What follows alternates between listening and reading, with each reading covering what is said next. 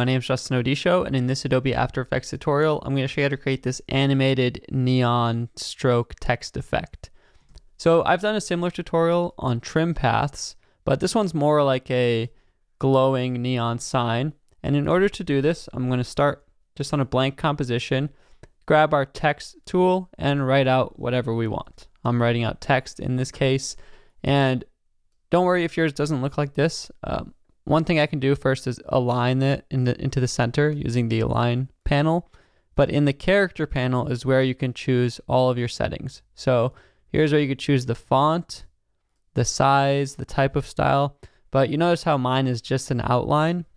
This is done by highlighting the text, clicking on the foreground, which is the fill color. And for the fill color, I can just click this little no fill color kind of strike through button. That'll give us a transparent fill. And then the stroke box, which is this one, I can choose a specific stroke color. In this case, I'll just do like a neon green. And this box right here is the stroke width. So I'm going to set something thin, like just 1 or 2. So you can adjust the other things about your text, like the size, the boldness, italics, whatever you want there, and the spacing. But once you have that all set as an outline, the next thing we're going to do is go to the effects panel and search for one called Vegas, which is in the generate video effects folder, and just click and drag this onto your text layer. So in order to get this effect to show up, I'm going to drop down in the effects control panel, this image contours panel, and under the channel that it's using, we're going to choose alpha. So just taking the general shape of the layer, and now you can see those Vegas strokes come in. And there's a few adjustments that we can make to animate and get them to the right size. So right now it's just the static effect, but if I increase the width in the rendering section, we can get these really glowy dots. And you can also adjust the amount of segments. So right now there's 32 segments per shape, but I can lower that down all the way to something like 4 segments per shape and get this cool just 1, 2, 3, 4 segment look. And there's a lot of other things you can do, like playing around with the length of the segments and the separation of them and the way that they are. But the way that we're going to animate this is in the rotation section. So I'm actually going to use an expression rather than keyframes just by holding Option, clicking on this stopwatch icon next to the rotation. That'll open up this expression panel. And I'll just use a really simple one.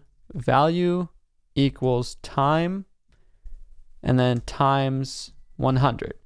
So every 1 second, it's going to move 100 degrees of rotation, giving us this cool animation, kind of like the trim paths, but unique. And I'm also just going to change the color. So instead of yellow, I'll do it a green, similar to that green stroke that we used. You can use whatever you want, really, but I like this neon green for this example. And we get this cool kind of infinitely looping because we use an expression text animation that from this point we can go and do whatever else we want. So you can play around with the different widths, like the width of the Vegas effect. You can play around with the different opacity, the hardness and softness of it, and get that glow kind of exactly as you want if you want to experiment with it. There's lots of different pulses that you can do. And if you wanted it to move slower, rather than 100 degrees a second, you could just change it to something lower, like maybe 50 degrees or maybe just 10 degrees a second. That'll make it go even more of a creep. So you have the flexibility to play around with all those effect controls and timings, but that is a basic tutorial on how to get this Vegas animated stroke effect in After Effects. If you enjoyed this video, you can check out some of my other text animation and similar videos on my channel, and subscribe to stay tuned for all of my new videos.